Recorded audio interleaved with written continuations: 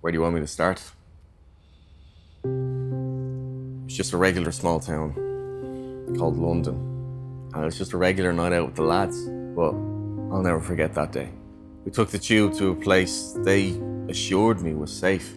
It all happened so fast. And I saw his head. What have they done to his head?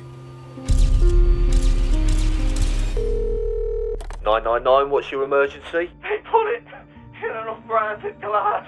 Sir, calm down. They put what in a what? My Guinness. My sweet baby Guinness. Well, it's not a baby Guinness.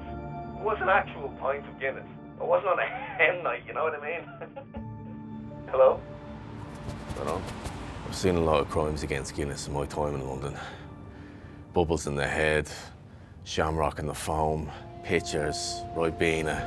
I'm an Arthur's Day veteran, but this is one of the worst cases I'd ever seen.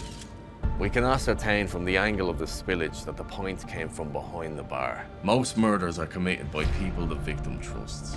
In this case, the barman. I trusted him, so I set up an Instagram page to find others like me in London. Turns out I wasn't the only one. This guy was a serial spiller. They sometimes strike up to 50 times in a day, so we're either dealing with a marathon runner or somebody with 50 different jobs. That could be any working millennial. Just keep going over the events of that night, blaming myself. Why didn't I just take it back? I think it's fascinating. As a nation, we're culturally paralysed, pathologically protective of this random brand, yet simultaneously too ashamed of ourselves to kick up a fuss when it's a bit subpar. Oh, sorry, is the milk gone off? No, it's yummy, thank you.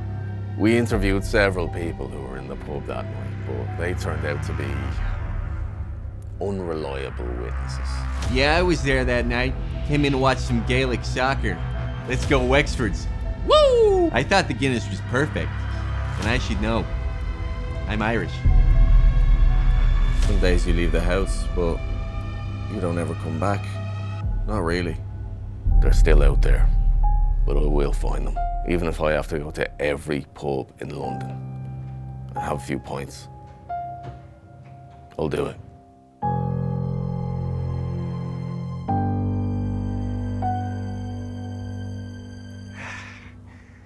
Tastes like home.